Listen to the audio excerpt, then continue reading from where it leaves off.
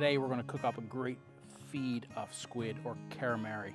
We're going to do it right in the garage in the cast iron frying pan over the wood stove. No better way to cook than over a wood stove. So let's go. This is the first time I've used oyster mushrooms, and they're perfect for any fish recipe. It actually enhances the flavors, and I'm really excited about using this type of mushroom for the first time. And we just have some regular mushroom. You can choose any other mushroom you want, but if you have the option of getting oyster mushrooms, I highly suggest it. We're also going to cut up some Spanish onion. We're going to keep it in rings.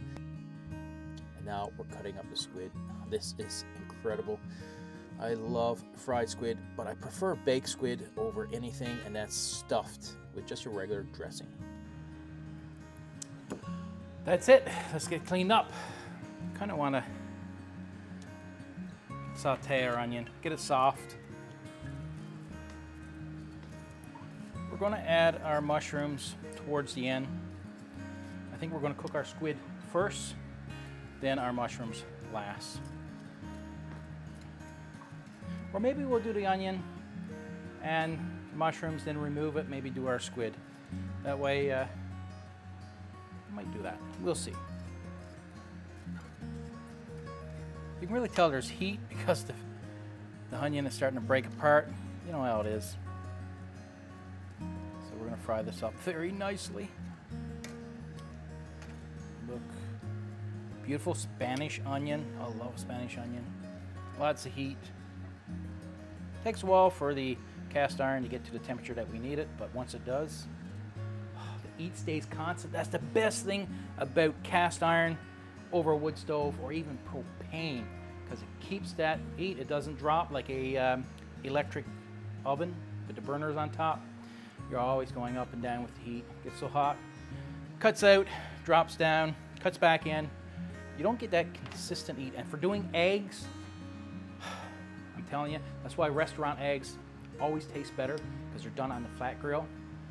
And I'm telling you, it is true, because that heat stays in the stainless steel. Even a stainless steel frying pan is really good. But when you're dealing with cast iron, that heat stays in there, and it gives more of a consistent cooking. And believe it or not, it tastes better. Because we always say, oh, when you're cooking outdoors, cooking outside always tastes better, because we're usually using either an open fire outside, propane, or even over a wood stove. The heat is different. It's constant heat. It's consistent. It's not dropping out. It's staying the same. I'm always the one that does too much to one time. I wonder where I get it from. Father. We're going to just dump it in there.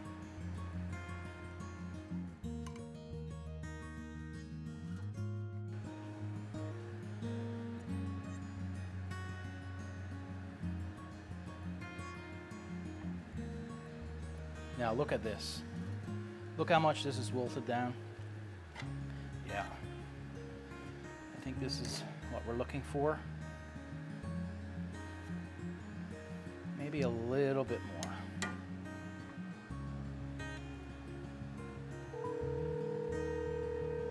Call mother.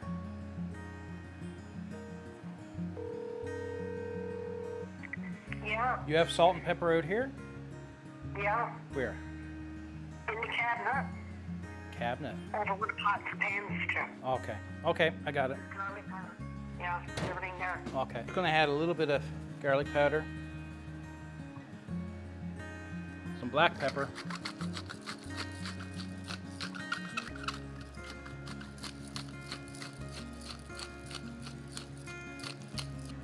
A little bit of salt to enhance the flavor.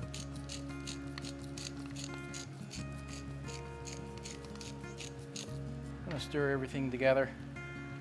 Get it all in the oil, evenly distributed.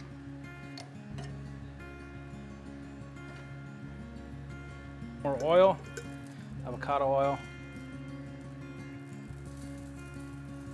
There we go. That heat it up.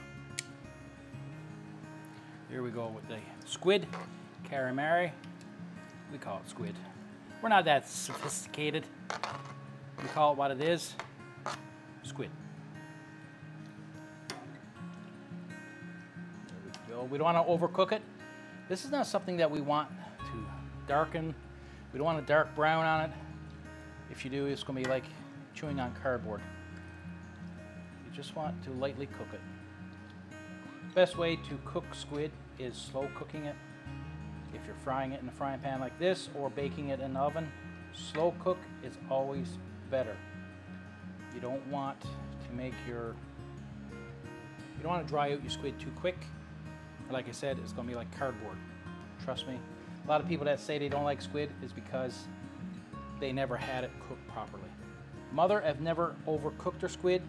She have never had a meal of squid that wasn't delicious, wasn't cooked perfectly. If you're going to bake it in the oven, stuffed, you want to slow cook it. Make sure you keep putting oil over the top of the squid so it doesn't burn, doesn't dry out. Slow cook, that's the key. You can see now it's changing. It's not as slimy or not as squishy. So the texture is changing.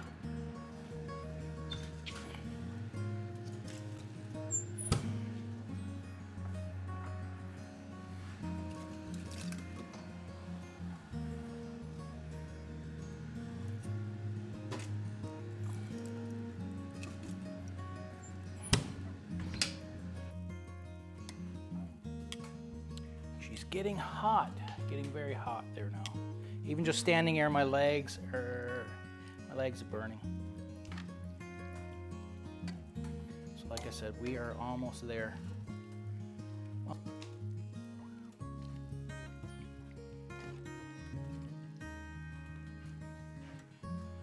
Very hot, very hot. Just the heat alone is very hot. See how much smaller it's gotten.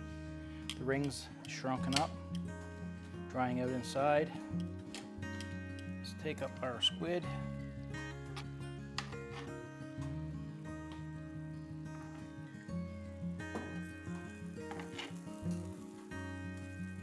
Finish it off. There we go. There we go.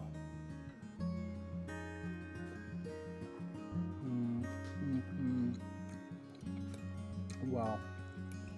The oyster mushroom is very nice with the squid. Very nice. Very nice taste.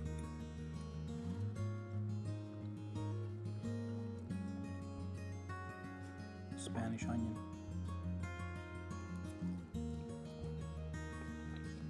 Absolutely delicious. I love cooking Newfie food, and this is something that, well, it's gone back many, many years. I know years ago, certain parts of Newfoundland would not heat squid. They considered it to be a dirty fish, and they wouldn't heat it. It's only in recent years that I think all of Newfoundland has been eating squid and certainly enjoys a good meal of fried squid. We got a lot of more videos coming up of Newfoundland grub, Newfoundland food, and a lot of outdoor videos. We're going to be building an outdoor kitchen within the next few weeks, so the start of that is going to be pretty amazing. And we could do a lot of our cooking outside during the summer. So if you enjoyed this video, please stay with us because we got a lot of great videos coming up this summer. A lot of outdoor videos, a lot of fishing, a lot of eating, a lot of cook-ups, and we're going to see you in our next video.